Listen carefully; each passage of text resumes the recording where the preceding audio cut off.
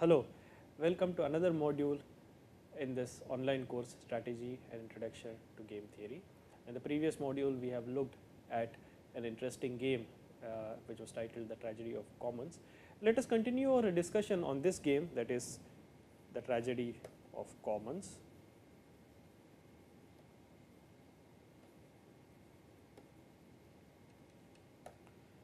And we had seen the following things, that there are two timber agencies which are involved in logging the trees in a particular forest, and the payoff to each of them, that is U1 of E1 comma E2 was given as E1 into 1 minus E1 plus E2, and U2 was of E2 comma E1 was given as E2 into 1 minus E1 plus E2, right. And we had analyzed this game and we found the Nash equilibrium effort of this game. Well, we found the Nash equilibrium of this game as E1 star equals E2 star equals 1 by 3, and the Nash payoff U1 of E1 star comma E2 star equals U2 of E2 star comma E1 star equals 1 by 9. So, this is the Nash payoff. What we want to do now is want to analyze this game in a slightly different way and try to see if there is another possibility or if there is another outcome which yields a higher payoff for both the players, right. So, we want to see, is there another outcome, we want to answer this question, is this the best possible outcome or is there another outcome which yields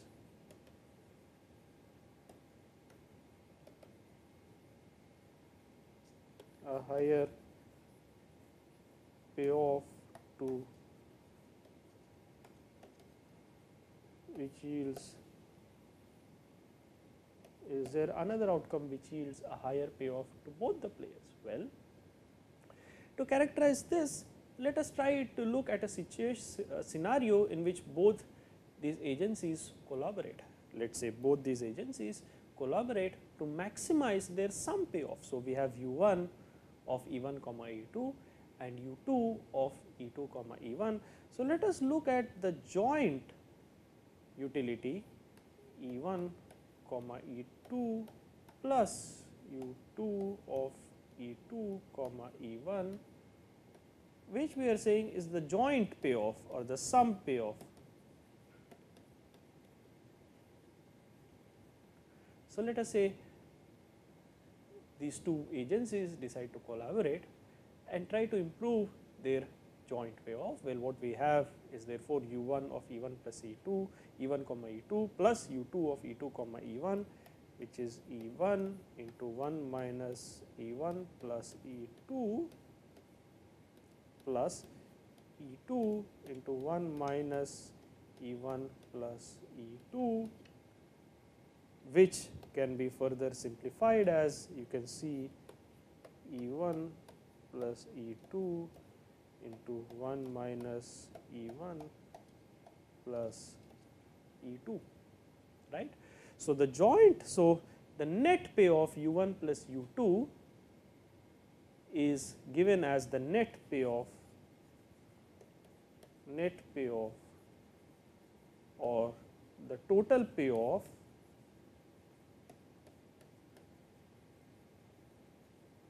is given as E1 plus E2 into 1 minus E1 plus E2. You can see that this depends only on E1 plus E2. So, if I denote E1 plus E2 by Et, that is the total payoff, now I can write the net payoff as Et into 1 minus Et, because the total payoff, the sum payoff depends only on E1 plus E2, which is the sum effort or the joint effort put in by both these timber agencies. Therefore, I can write the net payoff, the payoff of the sum payoff of both these timber agencies as Et into 1 minus Et, and I can denote this as Ut of Et. where T denotes the total payoff.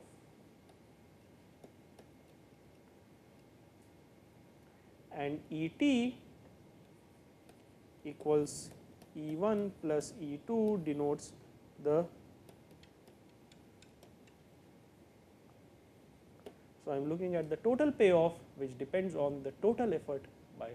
So, we are considering a scenario where these two different agencies or companies are collaborating to maximize their some utility or some profit or some payoff, which can be represented by UT of ET. UT of ET equals ET into 1 minus ET, which is basically expanded as ET minus ET square. Now, if I have to maximize this sum payoff, to maximize this sum payoff UT, I have to differentiate UT with respect to ET. To maximize this,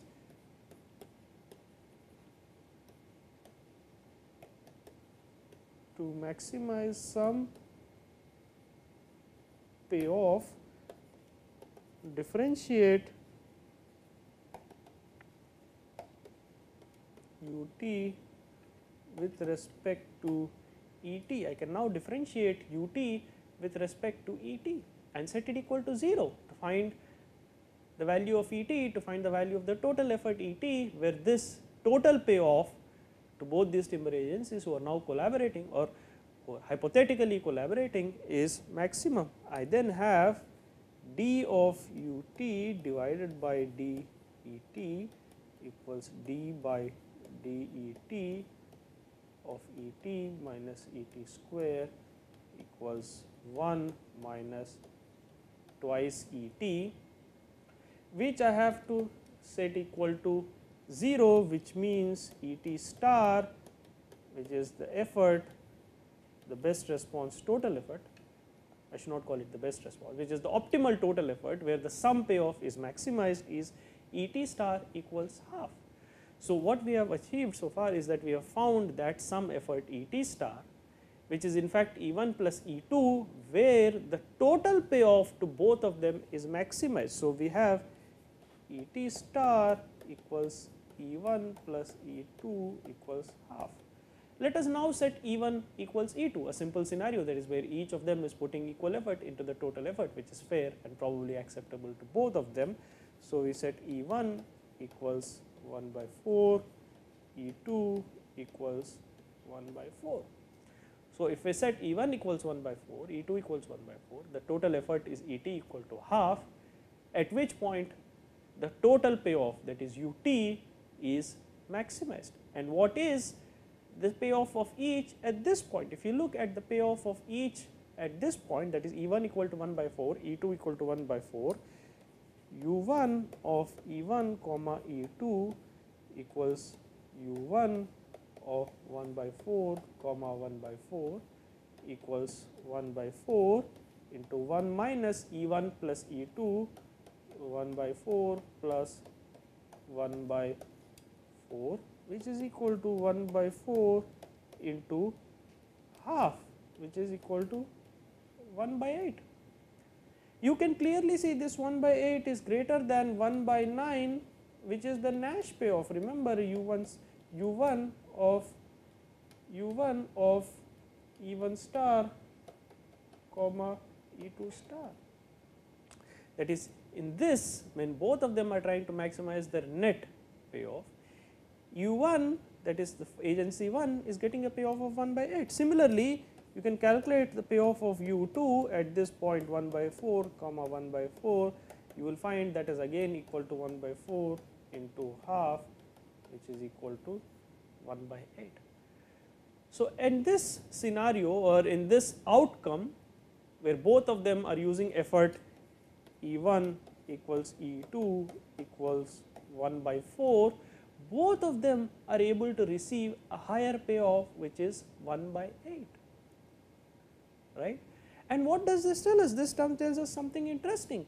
There is another outcome in which both of them receive a higher payoff compared to the payoff at the Nash equilibrium, right? Because the payoff of, when both of them are using an effort of 1 by 4, the payoff of to both of them is 1 by 8, whereas at the Nash equilibrium the payoff to both of them is only 1 by 9, right. So, there is another outcome where both of them can simultaneously improve their payoff. Therefore, the Nash equilibrium is not Pareto optimal. Therefore,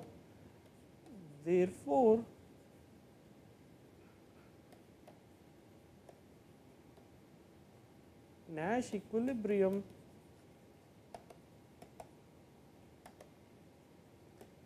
is not Pareto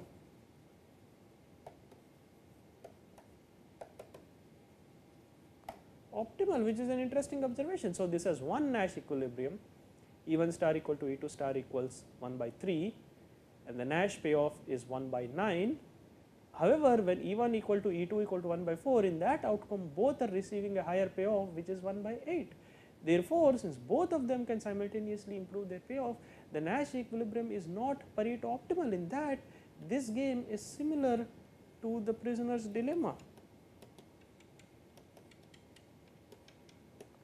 Similar to PD, which is our acronym for the prisoner's dilemma. Therefore, now we have an interesting example of a game, and that also explains the term the tragedy of the commons, because both of them, the optimal effort, the one that yields a higher payoff for both of them is E1 equal to E2 equal to 1 by 4. But instead, each is using an effort E1 equal to E2 equals 1 by 3, which is greater than the effort 1 by 4. Thereby, both of them are leading to a faster depletion of the resource, eventually leading to a lower utility, right. Because each of them at Nash equilibrium, each is using an effort E1 star equals E2 star equals 1 by 3, which is greater than the optimal effort or the Pareto optimal effort E1 equals E2 equals 1 by 4, and that this effort, the Nash equilibrium effort, the payoff is lower. Each is cutting more trees by using more effort, that is 1 by 3, which is more than the optimal effort 1 by 4. This is leading to a faster depletion of the resources. The Nash equilibrium, Nash effort NE leads to faster depletion of the common resource. In this case, the common resource is a forest. Using more effort at the Nash equilibrium leads to a faster depletion of the common resource, and that is the tragedy of commons. This is termed as the tragedy of. So, to summarize, what is the tragedy of the common?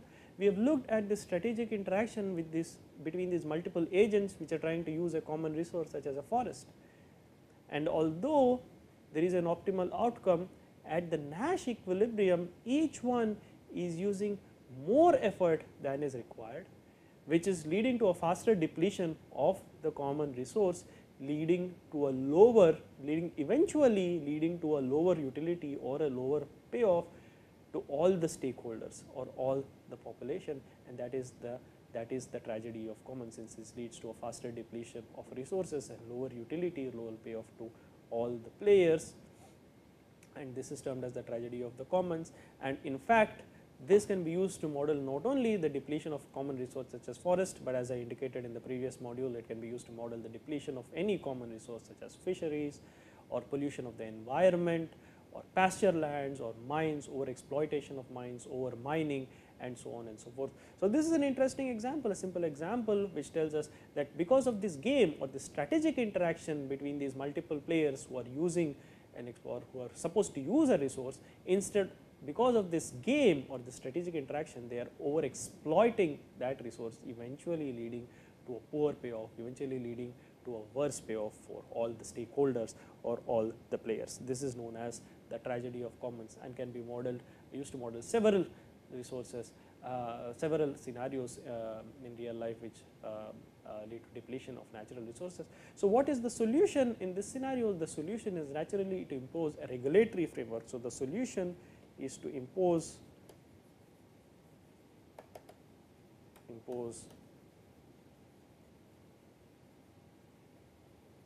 a regulatory framework to curb over exploitation of any particular resource, such as to curb over mining or over fishing or over cutting of trees in a forest, to allow for possible regeneration and replenishment of the natural resource and usage of these natural resources in an efficient and an optimal fashion in such a way as is beneficial to everyone involved. So, this is an important game and tells us what happens when a resource is overexploited and so on. And the Nash equilibrium provides us, or game theory provides us an interesting framework to study such an interaction and a behavior of such behavior of multiple competing agents in such a scenario. So, with this we will end this module, and we will look at other games in the upcoming modules. Thank you.